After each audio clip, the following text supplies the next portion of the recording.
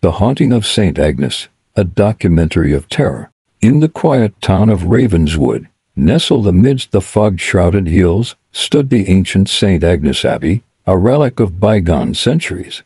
Once a beacon of divine sanctity, it now bore the heavy burden of a sinister past, its walls echoing with the whispers of forgotten sins.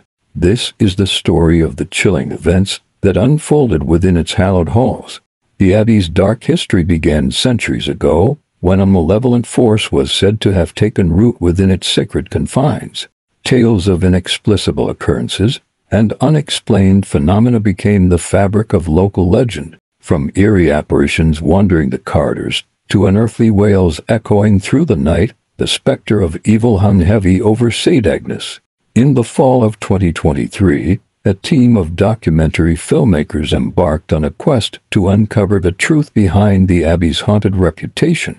Armed with cameras and curiosity, they ventured into the heart of darkness, unaware of the horrors that awaited them. The Abbey's caretaker, an aging man with haunted eyes, welcomed the filmmakers with a weary smile, warning them of the malevolent presence that lurked within. Undeterred by his ominous words, the crew pressed on, eager to capture the essence of fear on film.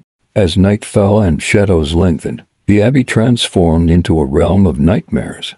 Strange noises echoed through the empty corridors, and cold drafts chilled the air. The filmmakers pressed record, their hearts pounding with anticipation. Their first encounter with the supernatural came in the form of a chilling EVP session in the Abbey's chapel.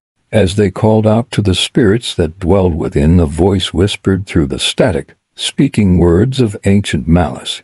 Goosebumps prickled their skin as they realized they were not alone. The following night brought even greater horrors, as one of the crew members, a skeptic who scoffed at the notion of ghosts, became possessed by an unseen entity. His eyes turned black as coal, and his voice took on a guttural tone as he spoke in tongues unknown to man. Frantic, the remaining filmmakers sought the help of a local priest, hoping that divine intervention could save their friend from the clutches of evil.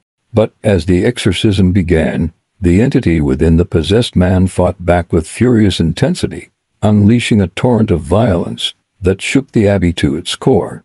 The walls seemed to groan with agony as the battle between good and evil raged on, each passing moment threatening to tip the scales in favor of darkness. The possessed man contorted in agony, his screams echoing through the night, while the priest struggled to maintain his faith in the face of overwhelming darkness.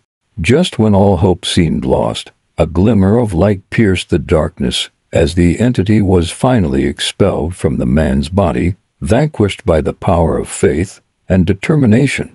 But the victory was short-lived, for as the filmmakers emerged from the Abbey, they realized that they had unwittingly unleashed a force far more sinister than they could have imagined. In the weeks that followed, the town of Ravenswood descended into chaos as the malevolent entity that had once dwelled within St. Agnes Abbey spread its influence, leaving a trail of death and destruction in its wake. The Abbey itself became a cursed relic, shunned by all who dared to tread its cursed halls.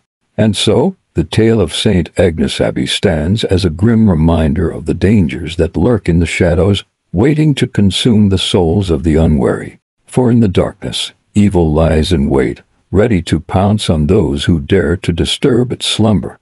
And once unleashed, it can never be contained again.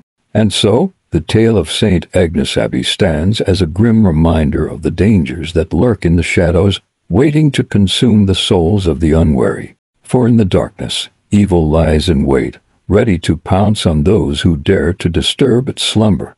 And once unleashed, it can never be contained again. Tell IGN what nightmarish story you would like to hear next.